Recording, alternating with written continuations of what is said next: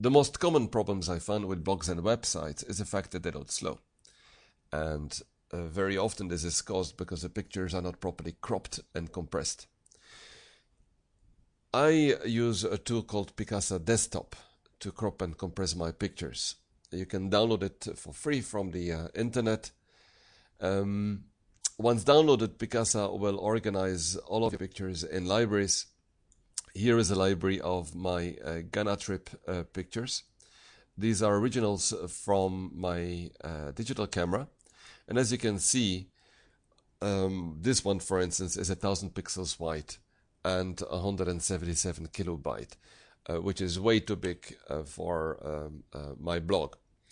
So the first thing I'm going to do is I'm going to crop it. I don't like the fact that this gentleman's face is in the middle, is centered of the picture, so I'll put it off center a bit.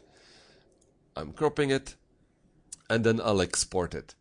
Exporting gives me the opportunity to give two parameters. First of all, the size I want to export a picture to.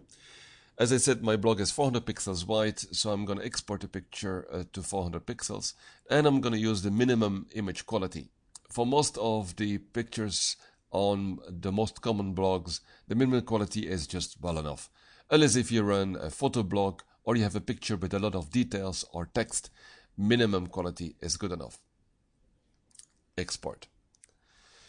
Because I will store the picture onto the directory, the output directory, and as you can see, it is now 400 pixels wide and only 20 kilobyte instead of the original 177.